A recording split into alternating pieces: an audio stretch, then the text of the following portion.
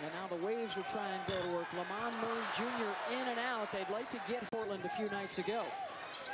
This is where Gonzaga is really dangerous, is in transition basketball. They look for shot opportunities. Just last foul is on Jet Raines for the Waves, and now Domantas Sabonis going to the left hand for a half-game lead atop the West Coast Conference standings after St. Mary's. Pack mode right now. That's what Coach Wilson was talking about. I've got to get my team to start early. We know we can finish. Start though. Sabonis uses both hands really well. Good post up by Davis. He is pinning defenders deep. Came that up was short great. there. Game here, Wilton and Sabonis. We've seen a lot of this. Got to get some help. Sabonis too easy. Got it. He's in first place in the West Coast Conference. Pepperdine, a loss here would put their title hopes in. It loose, but it comes back to Kyle, and he drops it off for Perkins. Has the shot blocked.